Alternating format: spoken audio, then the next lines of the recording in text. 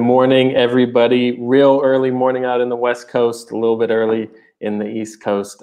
Thanks so much, everybody, for tuning in, joining. I'm very excited today for Sponsorship Morning Coffee. I have good industry friend here, Amir, over at Zoom.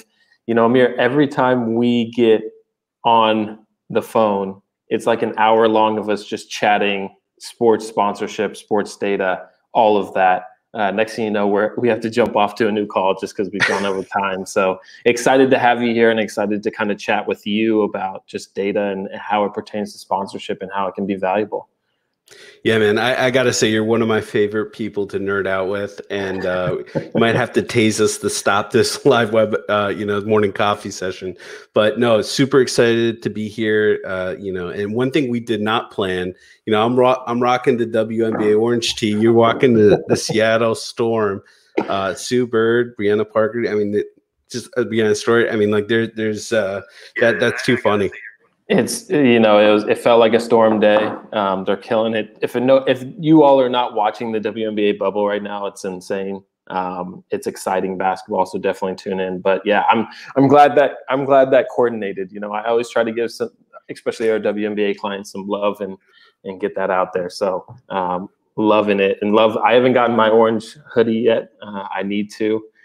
It should be coming in the mail soon, but yeah, man, excited to kind of chat data. We'll start off in, mainly a sponsorship focus here. And I love what you all do at Zoom just with, tying kind of followership to brand affinity and things like that. But, for you, as you think about data within sponsorship, I mean, what does that kind of mean to you, right? Like, obviously, everybody likes to say, hey, there's data in sponsorship. It's important. Everybody should pay attention to it. But kind of what does data like mean to you? And what do you kind of see as some of those more important data pieces? Yeah, I mean, that's a great question, Nick. And I look at data as, elements of a story, right? Great brands, great businesses, they have to be great storytellers too. And it's important that these stories are, authentic, they're emotional, they're compelling, right? And at the end of the day, these are nonfiction stories in sports. So, you're building a lifelong relationship with your partners. You're building a lifelong relationship with your fans. And all of that relationship is built on trust, and data builds trust, right? So if you're not, for me, it's understanding, how do we tell that narrative? How do we find that value of what the partners are trying to achieve through, their partnership with the team and the property? But at the end of the day, there's also this, trend that we're seeing, right? And you and I have talked about this. We were on the front office sports webinar with Joe there, and it's this evolution of attribution and measurement right now that's happening with partnerships. It's not new, right? We talked about this. All this is done with the pandemic is catalyze these trends that were happening. They're just happening faster. So brands they own, sort of the relationship. All of us serve some client base, right? Whether it's a product or service. And if you're not serving your client, somebody else will give them what they need. And these clients, these partners, they need to understand, is my relationship valuable? What is working here? How do I continue it more than ever? So data just builds that trust. Now more than ever, it's so important. And I hate using that phrase, but it really is. It is truly, you have to provide some consistency, and they have to understand that value that you provide them. And that's all built on data. Yeah, funny thing, that's what I kind of pulled up here is like literally the thing I had written down here is data tells a story for why sponsors should keep paying you, right? And I think the key thing you said there that is really, really vital is nonfiction, right? Data can be manipulated a little bit. What's intriguing to me is, it should not be inspired by a true story, right? The data that you use should 100% be, hey, we took you from point A to point B. Here are the data points that kind of prove that. I love that nonfiction piece just because it's 100% true. Data doesn't lie. You can tell different stories with data, but data doesn't lie kind of on that. And, for you, what do you see as kind of from working with clients, what do you see as like the most important data points that you're starting to kind of see today, or maybe even pre-pandemic, for either what brands are wanting to see or what teams are kind of wanting to tell that story with? Yeah, no. So Nick, that's a great point. I think it's going to change with each client, right? Each one is coming to work with you as a property for different reasons.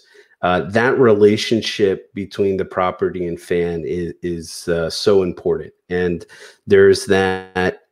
You can earn that trust with that fandom, with that segment of fans if you need to on the outside. But there's nothing like in the speed of that relationship between the team wrapping their arms around a brand and saying, hey, we're with them and this is why. And so there's different data points that are going to support that, depending what it is. I think first party data is huge, right? I know, like, collecting that information, and the reason why it's huge is personalizing the experience to fans on the team side, and also understanding for the brand side, why do people there, look, no fan base is homogeneous. There's different reasons why people show up to these games or watch these games or interact. Whatever way they're interacting with the brand, whether it's through the app, through an activation, physically back in the stands when we get there, that personalization is going to be the most critical thing for creating that relationship and bond. But some of the sort of metrics that we look at is, what is that value of that partnership, right? What is the value of the exposure? So looking at impressions, right? That's key. Understanding how many people are seeing this partnership. Looking at engagement, which is even more important, because now you're getting a further level of, they interact with the brand. There's an element of recall there. We all love Dr. Wakefield and Wakefield research, being able to show that branding impact, and the recall is there. But engagement's going to higher that. And then video views, on social. And I'm going to be a little selfish here, because our focus is on social and that media content and showing that exposure value. But all of those elements, whether it's the CPM, CP, or CPV for impressions, engagement, and video views, those all go into factoring what that value is for that specific partner. Now, there's a social post value and there's a brand value, right? If it's a complete branded post, they get the full value, right? But there's elements of added value too that's important to kind of factor in with these relationships between brands and the teams. And it's looking for instances where that partner is being exposed in different ways, whether it's on signage on the court or signage on a jersey, and all of that. The brand gets a different value. So if it's a video that's like 3 minutes long and there's only 20 seconds of different instances of where that logo is being displayed, there's a different value that what that brand receives as a result of that.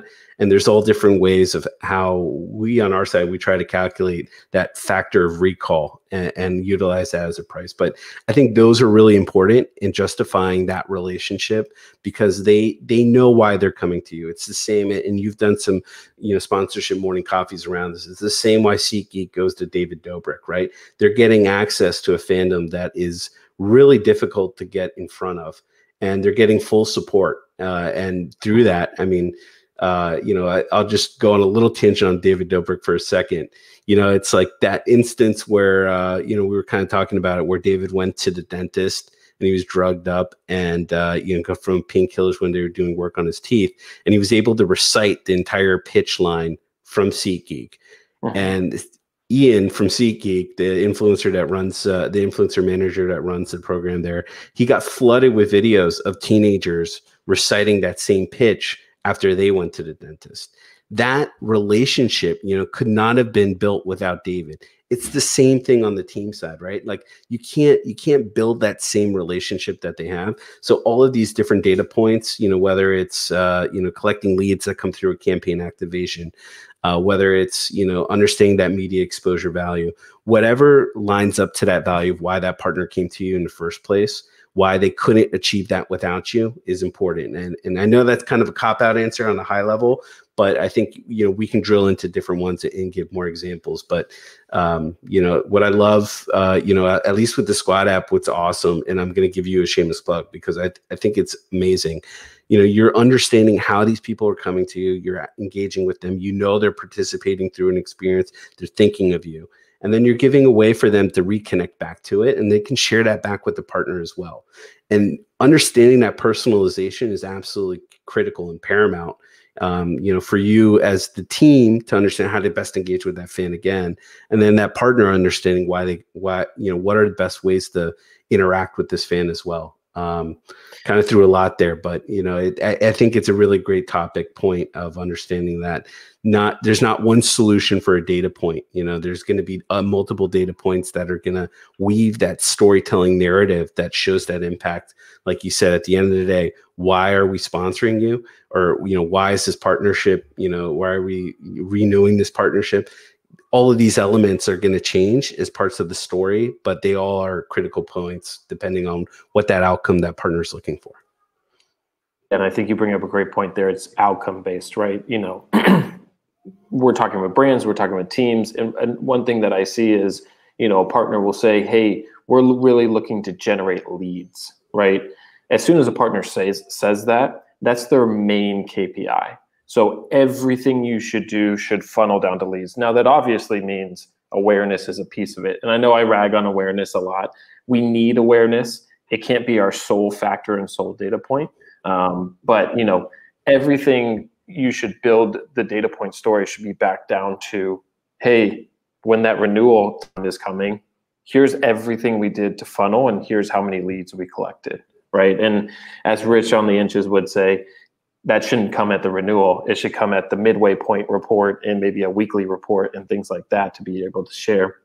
I'm intrigued though, for your answer on this question though, because it's one that I struggle with a little bit in sponsorship and in data. The new market, if you think about sponsorship as advertising, the new marketing world speaks in cost per click, cost per lead, cost per CPM, right?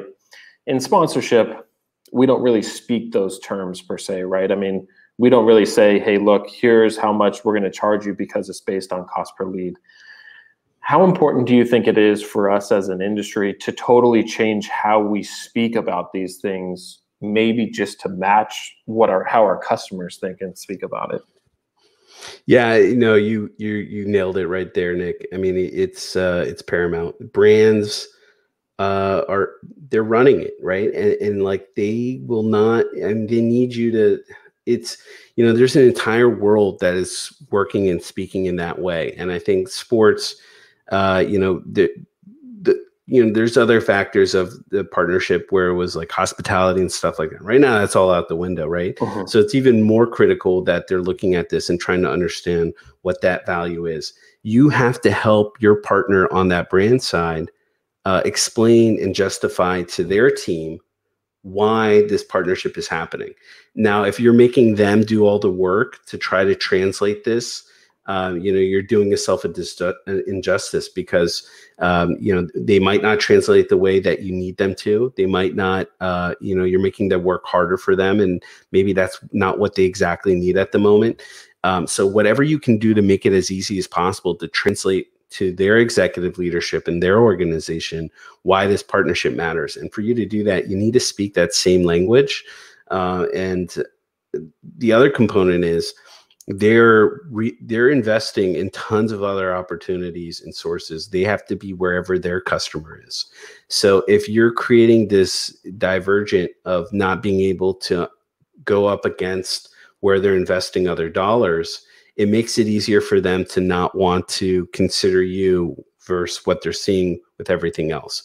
I know that's kind of a high level answer, but I think it's utmost paramount for them to do that.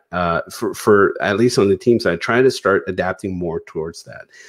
And look, it's going to be uncomfortable for a lot of people because I'm sure a lot of people say, hey, we've never been asked for this before. You don't want to be at a point where when someone does ask for it, you're caught with your pants down, like you're like a deer in the headlights, right? And so it's like being more aware of this and taking that effort even if it's not immediately needed. It will be at some point, right? We're going in that direction. We both see it, you and I. We hear it because we're on both sides, hearing it from the brands, hearing from the rights holders, hearing it from the agencies. And so, we're moving more towards digital. The one way to engage with fans right now is digital, right? Unless you're going to, those drive-in, sort of experiences. And shout out to the Maple Leafs Sports and Entertainment that, had that awesome, kind of drive-in. Tons of other properties have done it, but this is the way of the future. If the Mandalorian, this is the way. This is the way. Yeah, as you bring that up, going after other. Paying dollars for other forms of advertisement. And that's my biggest worry in the sports industry is in sports sponsorship, we don't adapt fast enough. And we basically become the fax machine, right? Where, I don't know if you know this, but like millions of dollars every year are generated by selling fax machines to this day. Wow. Doesn't mean that it's it's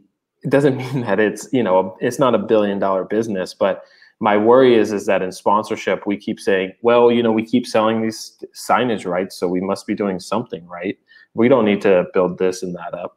But here's my scenario that really scares me. If I was a brand and I came to you as a team, minor, major, whatever, and I said, hey, what are your engagement rates on Facebook, and how do you lead that back to, sales to prove that, if we do a Facebook, highlight post with you all, it's going to lead to sales. And, to be honest, a lot of the answers will be, well, so many fans will see your logo and, they'll be able to see that. And the next time they're online shopping, you're building consideration. Honestly, what I would do is I would say, okay, great, give me a pricing package. And I would look at their package and I would look how much it would cost to target that fan base with my own Facebook ads, use the same team colors, leave out the logo, and just 100% do a cost per click activation. And when the fan clicks on that Facebook ad, like literally if I was a tailgating company or, a catch-up company, I would target you at pregame. I would literally draw a circle around the stadium to target you with ads. And then honestly, more flexibly and probably cheaper, I can go get direct sales that come directly to me without sponsoring you. That's the nightmare scenario. Like literally, if I was still working in a sponsorship department, that would be my nightmare, because there is nothing I can do as a team other than say, yeah, but you don't have our logo. Honestly, if somebody told me that as a brand manager, I would say, well, I don't need your logo. I just need your colors in a basketball, right? Or a football. Would love to hear your feedback on that scenario. And if that's a very real scenario in your mind, because again, it's one that literally, if I was a sponsorship manager and selling, it would keep me up all night. Yeah, no, it's if I would do the same thing. I mean, honestly, if I was in the brand position, and you can't blame them for wanting to do that because they have to do whatever they can do with their margins and try to reach it. But the impact of that relationship, right? There's, that exposure media value is something that we just absolutely focus on because there is a factor there, right? There is a difference having that logo. There's a difference weaving that product or service into a narrative in a content series, right? And that difference is, that you can't fake that, right? You can't achieve that and without understanding what that affinity is between the fans and that team. And if you're on the sponsorship side, you got to embrace it. You got to know it. You got to go into the conversation knowing that they're probably going to do that if some of the smaller brands are absolutely doing it, but people are doing that, whether there's nothing we can do. That is just the system. They're going to try to do whatever they can do. So you need to leverage that relationship that you have with your fans and show that value very upfront and quickly, how there is not, you can't fake that. And that difference, right? And that's not an easy thing. If it was an easy thing, then everyone would be printing money at the team side. But, and I tweeted this the other day. It's just like the most valuable asset that sports teams have right now is their digital teams. And it boggles my mind seeing how many people are in free agency right now. I get it. It's tough. People aren't in advance, merch sales are low. If I was on, but anyway, I won't go into that. But but that is the way to how to best engage, right? And so you're gonna need fun activations to really engage this audience, right? That's 100%. Two is you need to create compelling content. We were talking about storytelling. It's got to emotionally connect with fans. You got to understand who that fan base is. Is it an older fan base? Is it a younger fan base? Depends on what platform you execute on. Depends on what elements you put into that story. But that interaction that you create with your digital team, with that brand as a partner, and how it's authentically integrated into the storyline, it makes a huge difference. I mean, what Budweiser did when the pandemic first hit, right? And they're just focusing on being there, that really connected with a lot of people. And a lot of teams did a lot of great jobs with like what they had at the time and what was out there at the time. But, that connection that team fans had with their teams, and with the lapse of live sports when it was all paused, you really saw how important it was and how terrible it felt to not be able to go to see live sports, and how you had to watch replays. And then you and I, and I'm sure everyone watching this, was watching The Last Dance on ESPN, and that captivated an entire, global presence of basketball fans, from, giving us nostalgia from those that grew up watching it, and, showing all the, people that say LeBron James is the GOAT. He's amazing, but MJ is the GOAT, right? Mm-hmm. But like, and I'm kind of deviating from the original question here of like, can people just go after and fake that, that relationship? They're going to try, but you can't fake that connection that fans have with their teams.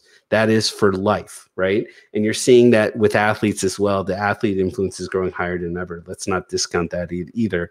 But that relationship, there is a value to it, and you cannot fake it. So, showing, even if you were able to find, I mean, I don't know if you could do that, but like being able to find like this sort of engagement post where people have, like, here's one thing that we've done, Nick, is we've taken content that was around, I'm trying to do this without violating in the NDAs, but like taking content that matched with, like, say it's a brand that mentioned a league. What was that engagement kind of worth? And then looking at after, when there was an official partnership, and looking at that engagement, showing that direct correlation of that shift in engagement and fan base and value of that content. I mean, that is when they see that, I mean, that's why you're seeing all these brands consistently renew, consistently re-up. That's why Fox and media are selling out of ad revenue. That relationship is just, you can't fake it.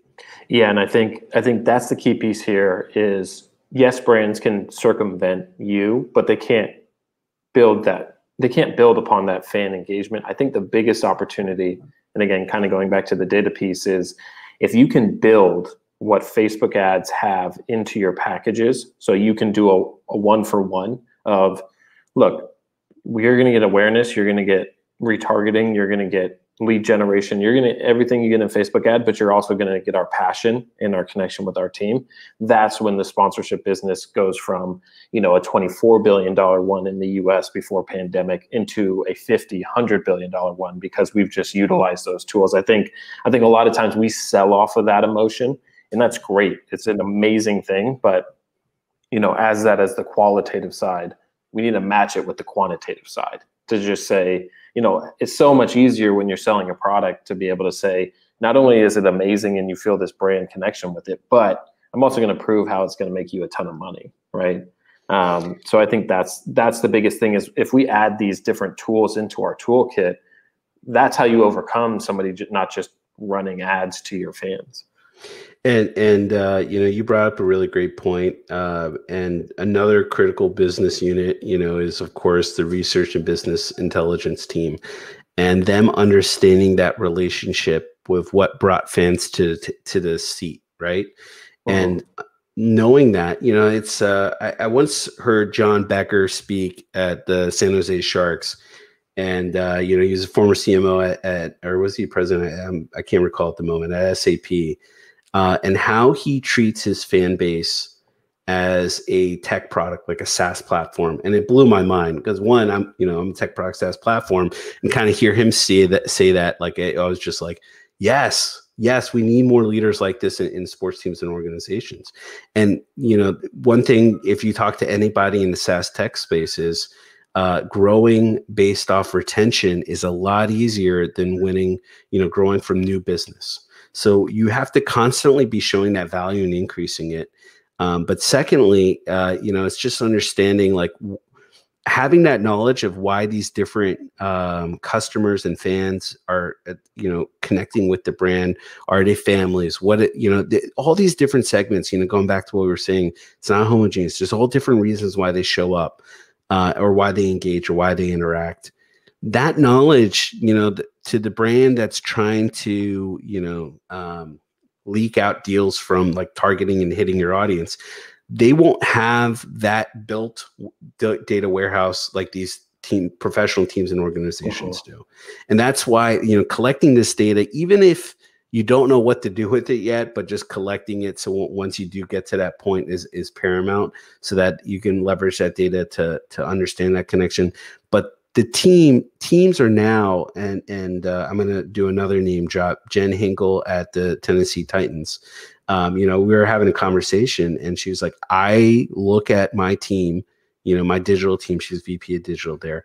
And so she's like, I look at my organization as a service to the rest of the organization, and we're an in-house agency. And that's why, they're hiring, video people, they're hiring creative director. They understand that they're an in-house agency. They're creating compelling content. Their specialty is engaging their fan base, right? These brands that will try to go after your fans, they're not specialists, right? They're just they're spray and pray, right? And, but this is, working with the team, and especially a team that's got data and understands, and a team that understands their digital team is an in-house agency and does specialize in understanding what engages their fan best.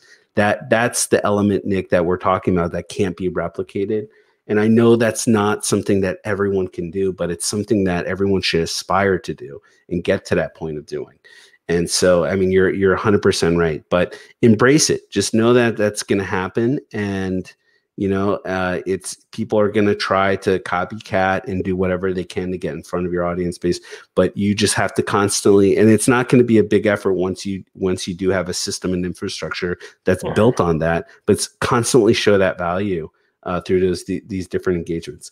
And I know you were saying, like, at halfway point, or, the technology today, I mean, you can do this in real time. You see, people hitting websites, you see the traffic, you see the leads, you can pivot and change things as needed. Now, maybe the customer isn't asking for it in real time, which is, like, great, right? But you still should have that information in real time, so that you're always looking at how to maximize that value. Yeah, and I think on that point, I think about TikTok, right? I was telling teams, hey, that we worked with, hey, you should really, as soon as Barcelona and La Liga got on it, I was like, this is a platform we should be looking at. We should be looking at TikTok. We should, the reach is high and all this. At the time, brands weren't asking for TikTok. And that's why, some of them were just like, look, brands aren't asking, and, it's, yeah, we can get views. But when TikTok, it seemed like it was, overnight, just was like, everybody wants to be on TikTok now. It's a new platform. Everybody needs to monetize on it. If you've already built that following there, when that brand does ask, hey, do you do any TikTok? Yeah, we have like 1 million subscribers. Immediately, it's like, cool, let's do this deal. This team is in front of it. So I think to that point is, get started early on some of these things. With TikTok being said, and obviously more of a awareness piece, I'm interested on your feedback here for this.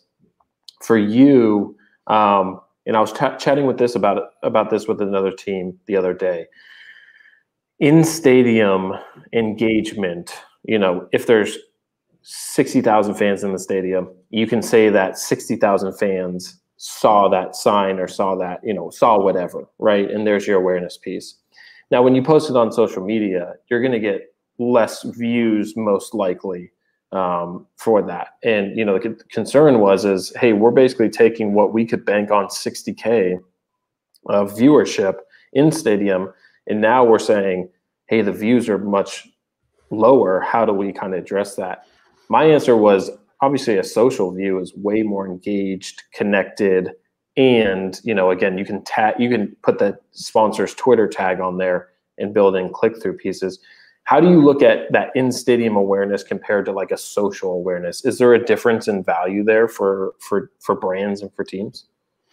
Yeah, that's a really great question, and I think there's a number of ways of kind of looking at this. One is like you said, Nick. It's on social, it's quantifiable in a way. If I was a brand, I'd just be like, "There's no way all 60,000 were looking at that. Prove it. Show me how." Yeah. Like I'd ask that. I don't know if they are being asked that, but like any deal that I make, you better believe I want to understand what I spend, I'm at least seeing 3 times in return. Yeah. And if I'm not, then I'm like, this is not a relationship. If I can't quantify the success of it. So like and I'm sorry if I'm offending anyone, but I would just be like, hey, that's bullshit. Like, Yeah. I'm sorry. Right.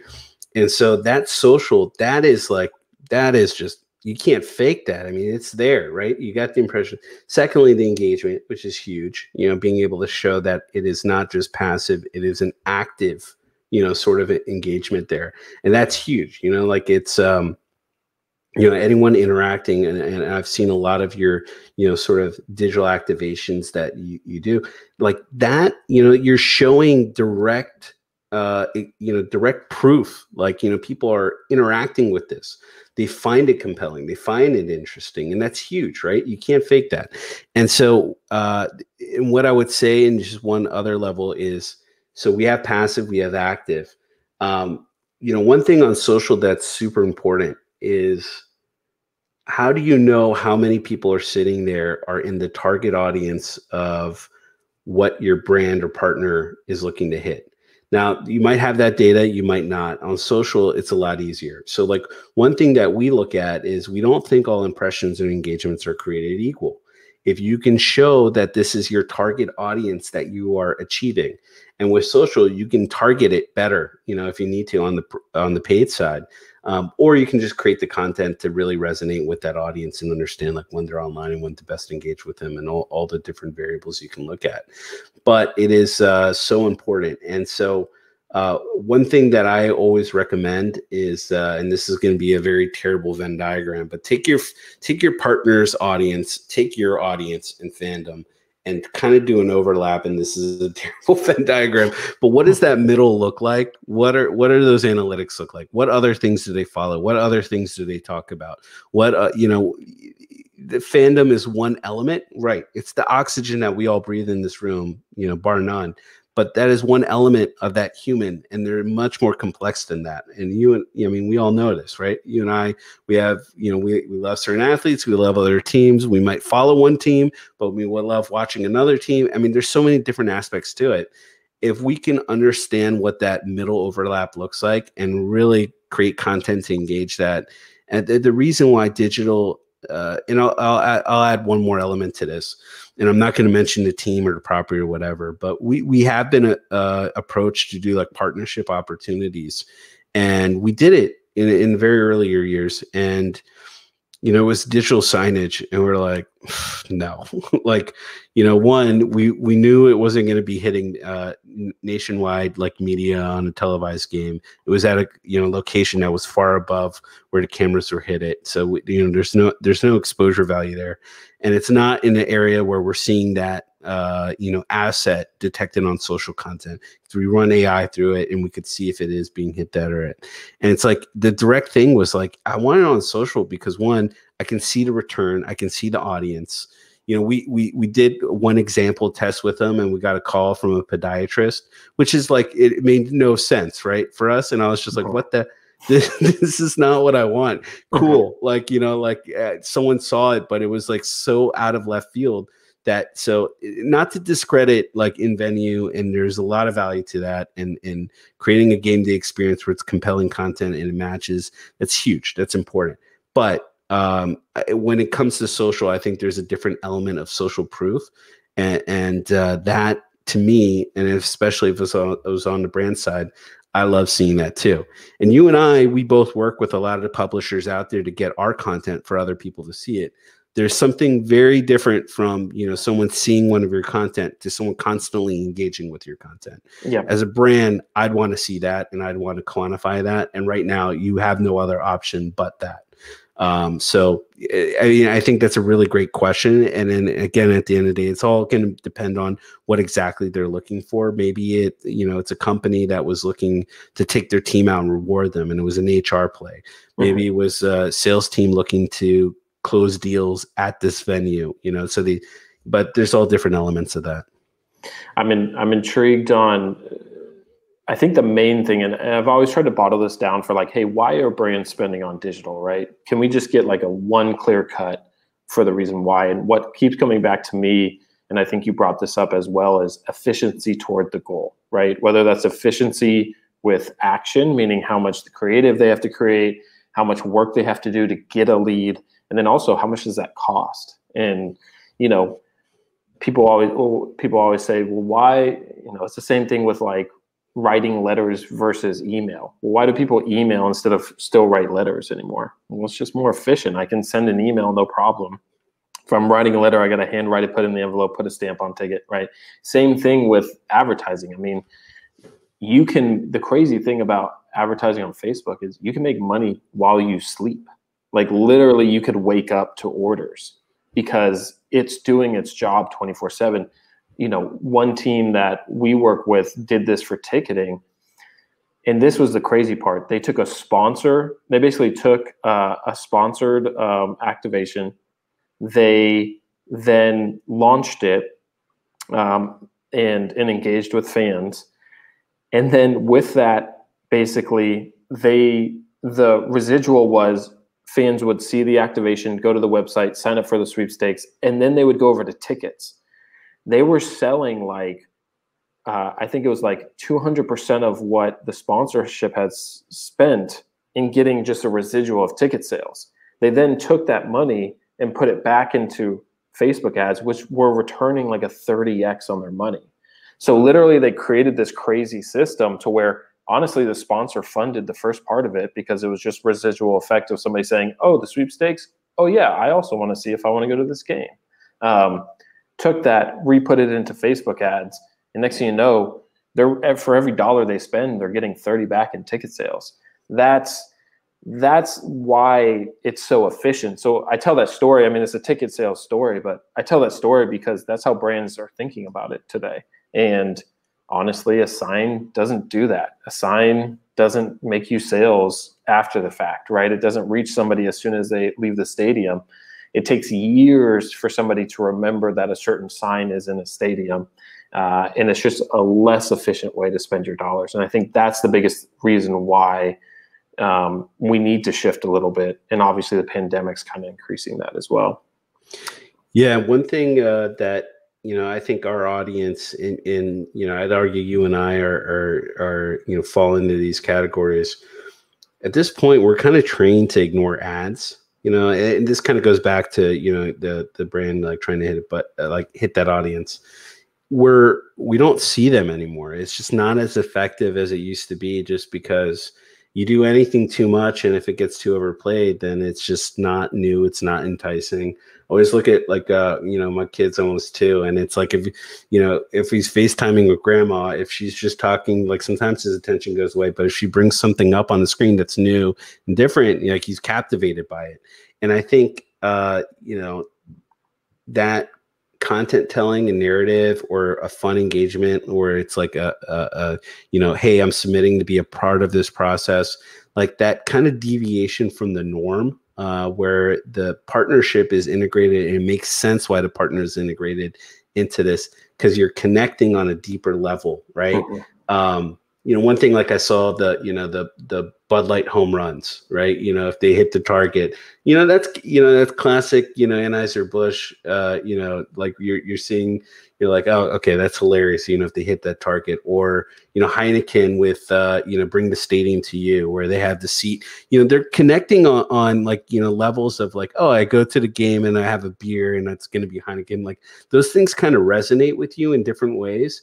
And those are sweepstakes, those are activations, right? That really just connect on a deeper level, that targeting on ads is completely different. Now, in the ticket sales sort of process that you were saying, you capture them in that moment. You capture them in that emotion of like, I'm showing my fandom. It's like people have a relationship that is stronger with their teams than they do with religions. And it's like when you have them in your church, they're gonna pray and they're gonna go, so it's like, and I don't have a lot of church metaphors here, but like basically you have them there, right? And so capture that attention. So understanding how your fan moves digitally is absolutely paramount.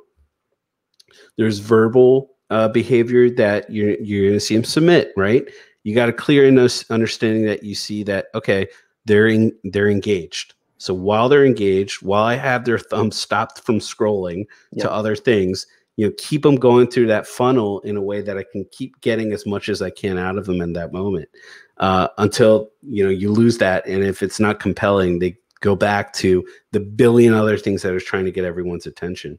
And then the one other thing is there's nonverbal behavior that people are sharing with you as well. And what I mean by nonverbal digital behavior is, look at your audience. Do they follow you? Do they not follow you? Do they follow that brand? Are they not following that brand?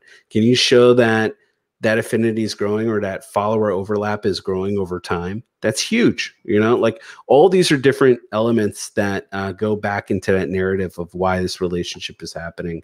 But I love that sort of mousetrap example. And I'm like, who was that on which team? Because I wanted to bring them on board. But and the last thing I'll kind of say is, I always believe in interdisciplinary skills and assets, or looking at other verticals. We talked about influencers earlier and sort of that.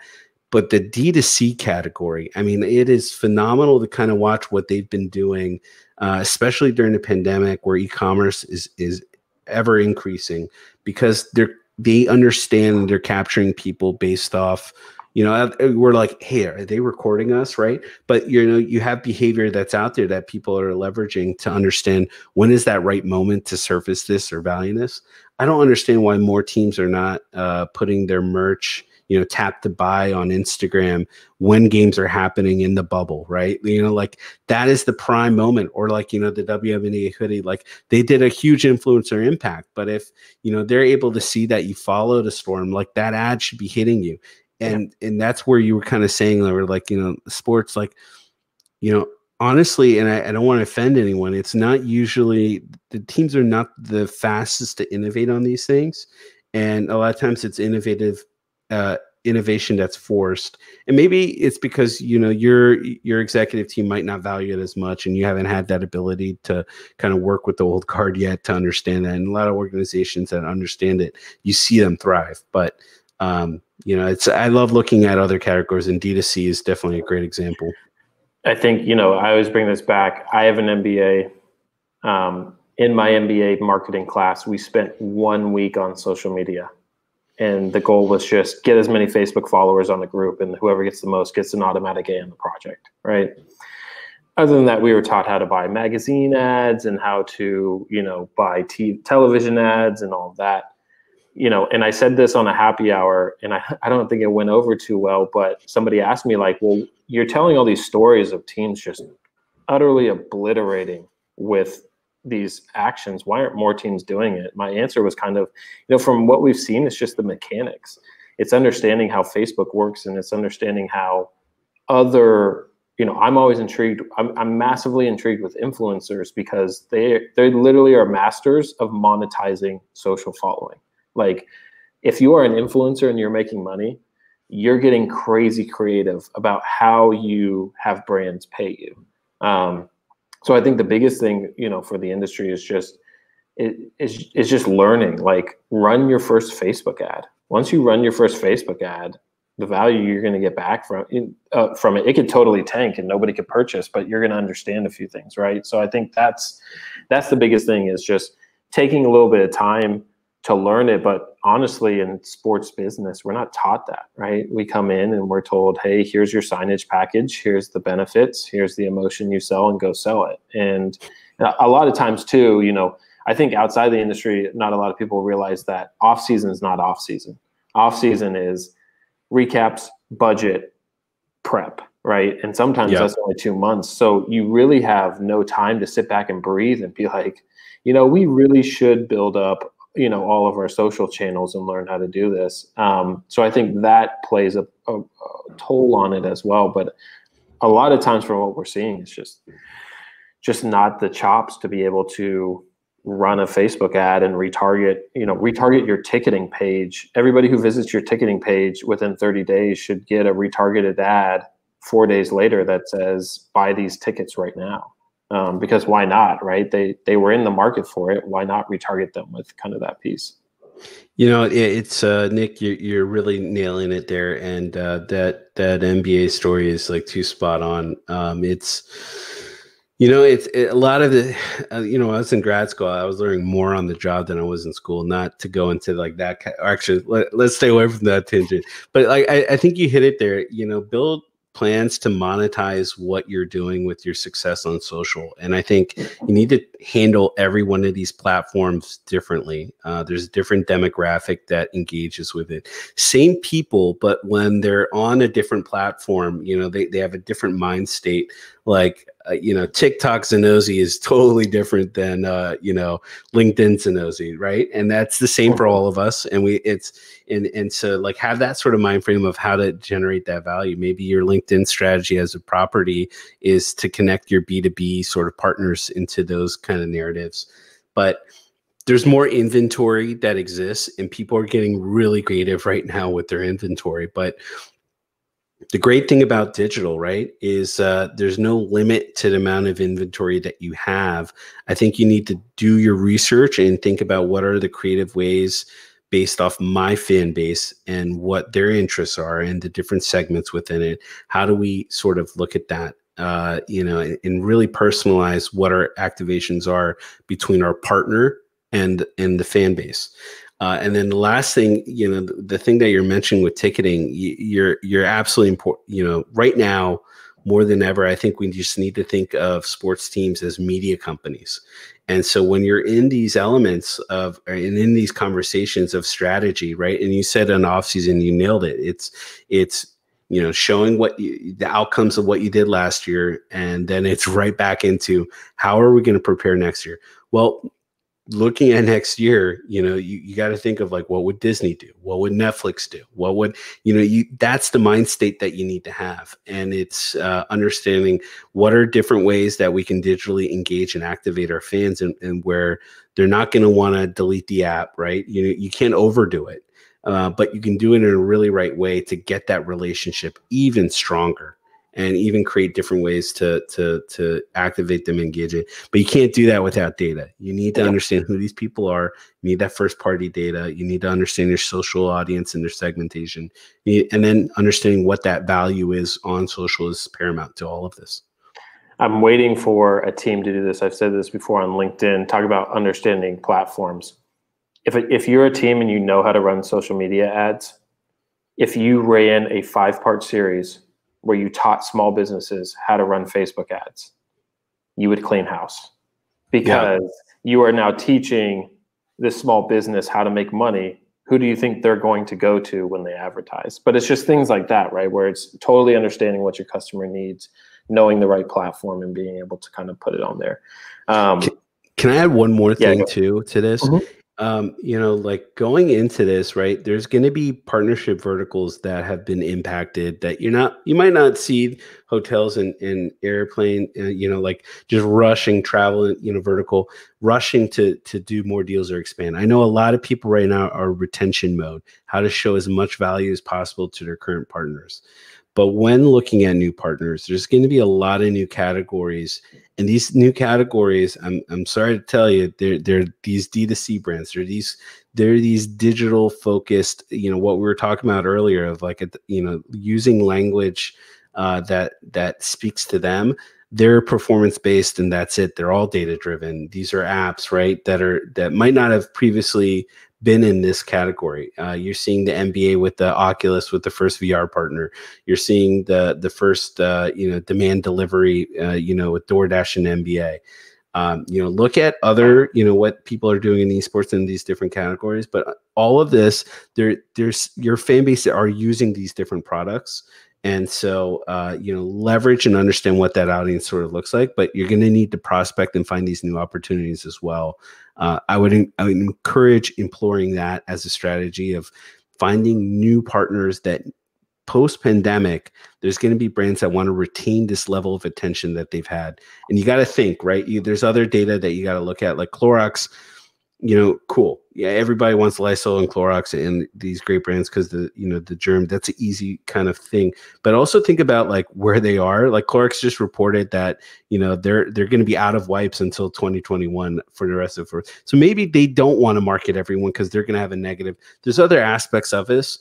And I think, talking to, someone like you, Nick, or someone like myself, we're always here for, this is what we do. We want to engage, we want to talk, and we want to have these conversations. Why I love talking to you so much is because you're hearing from all these different angles at different levels of like how to digitally best activate and engage. And that's an art, right? That's an art. You study these influencers in other categories and you employ that with the teams that you work with. And for me, it's just understanding like what are the right connections on the partnership side to leverage that data for the best partnership. And all this information's out there, and we're always sharing on our different respective channels. And this is why I love, when you were like sponsorship coffee, I was like, I've got like 5-6 cups of coffee before this, but I'll have another one with you. I mean, I love these conversations, are awesome. Yeah, no, and that's kind of why we do this, is just share that information. I'm excited to kind of have you on. I know we only have a few minutes, but last question for you. I'm intrigued on your answer. What's the most common misconception that you see with data from teams or from properties or anything like that? So I'll give a quick couple, just like two like main ones. That one is like, hey, our partner hasn't asked for this, or not a lot of our partners have asked for this. Spoiler alert, they will. I mean, it is coming to that point. And if not, they're going to go.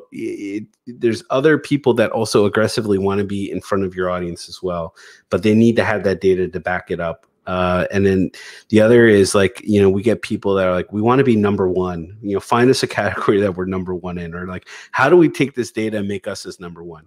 Well, brands have this tech too, right? Like you can't fake it. And, the number one thing is like, there's no shortcuts in life. And that's a motto that we all know. You got to be gritty with passion, perseverance to get to wherever you need to go. But you need to benchmark yourself and understand where do you kind of fall. So like a lot of people just want to, they want to go to heaven without dying, if you will. And at some point you need to start somewhere and get there. And those are the two kind of misconceptions that I get a lot. Is one is like, hey, this isn't here yet. Well, it's coming. And the teams that are leveraging this and doing this, lots of them are. I mean, honestly, I don't even know how you find time right now, because I'm sure you're getting hit up left and right now with teams trying to like employ digital ways to activate with their partners. But like, it's coming, and they need to have data behind doing what they do. And then secondly, you might not be number one, but there's a value. Your fan base is unique to you. You just need to find what audience you have. Not every audience, is going to be different. You could have like, I don't know, what are 5 billion teams right now in LA. It's a very difficult market to be in, but each fan base has a unique value to it. It's just understanding that. Those are the two biggest kind of misconceptions. It's just, yeah. 100%. And 100% agree with you on the, hey, they're not asking for it, right? Sometimes when I talk to teams, hey, they're not really asking for like leads and how they're going to be able to retarget. And then I'm not a parent yet, so I have no idea, but I now understand why my parents were like, you're going to need this, right? Like this is coming. Yeah. Like, don't touch the stove. It's going to be hot. Right. And it's like, sometimes I get that, because it's like, look, maybe this CMO who has been in the game for 40 years and is about to retire doesn't ask for it. But when that renewal comes and it's a brand new spanking CMO who 100% is on digital, if you don't have that, I've literally seen this scenario play out for some teams. If you don't have that stat, they move. They basically just say, cool, we're not going to renew as much, or we're not going to renew at all. So I 100% agree with that. You inspired me on one other comment, kind of what you just said there. And it's a little bit of a deviation, but your season and your record on the field or on the court is completely different than your record on social and your value with the engagement that you do. They are irrespective of one another. Look at the Phoenix Suns, 8-0 in the bubble. The content that they were just kicking out. Oh, the chef's kiss, right? Like they have activated and engaged their fans in ways that I just, check out what they were doing. They were doing really great stuff.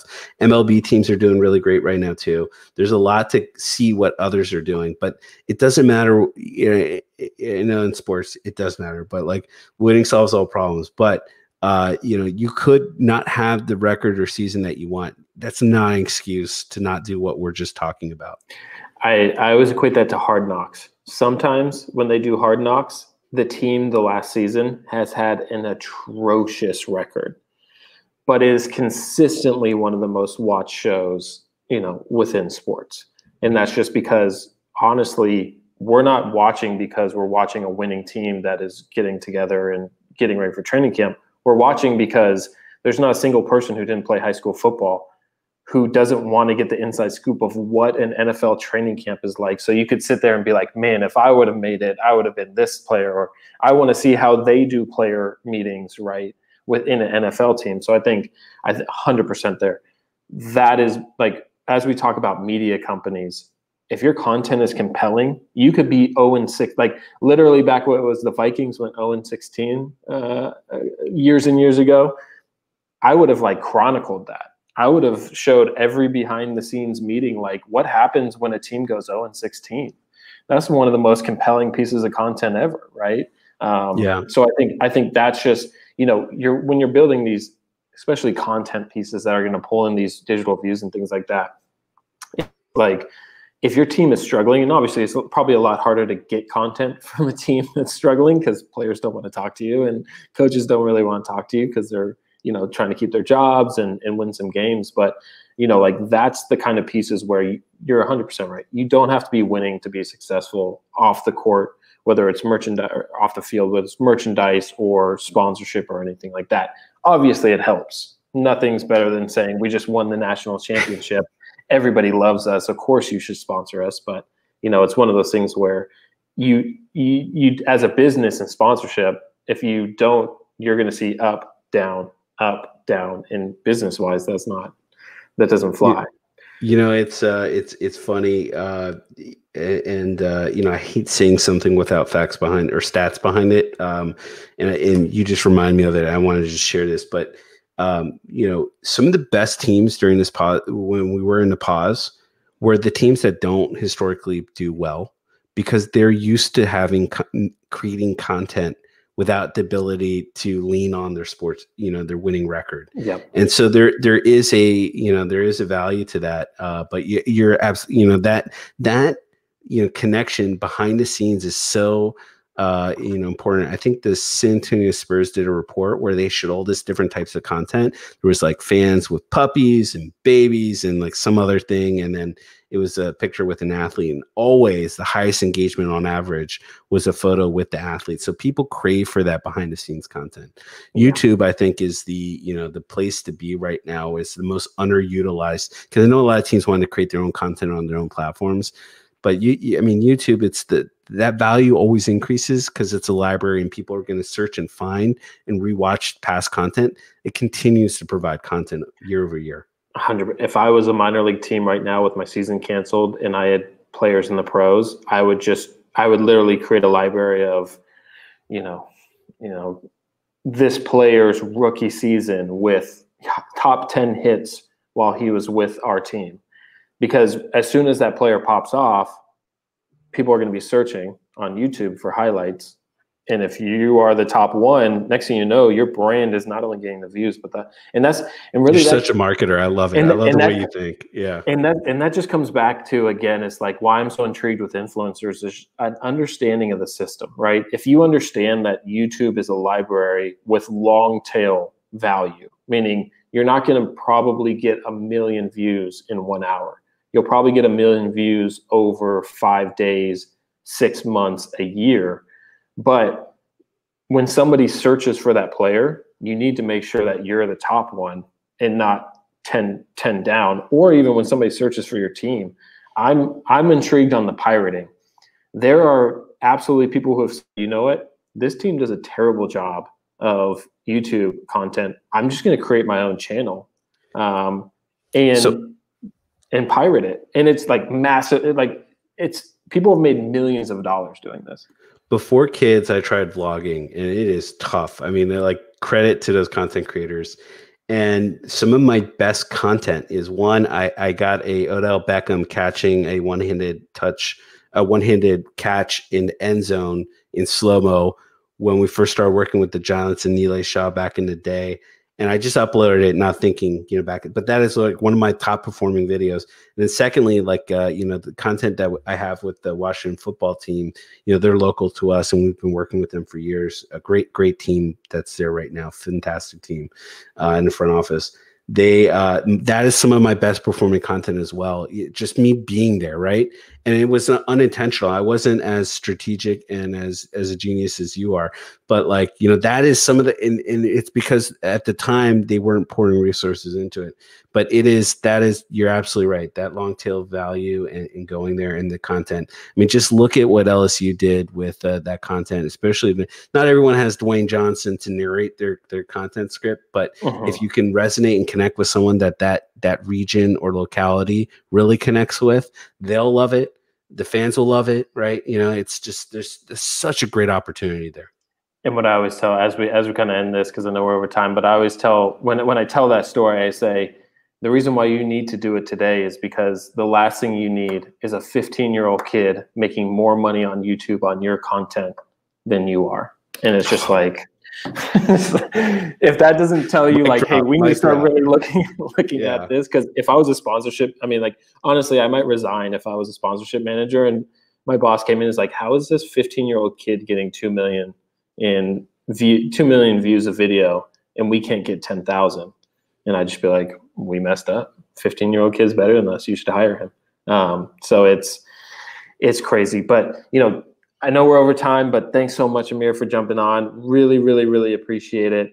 As you can see, we talk about this stuff all day. But thanks, everybody, for tuning in. We'll definitely post this back up. But everybody have a great day. Keep pushing those limits within sports sponsorship, and have a great week. Thanks for having me. This was awesome. Bye.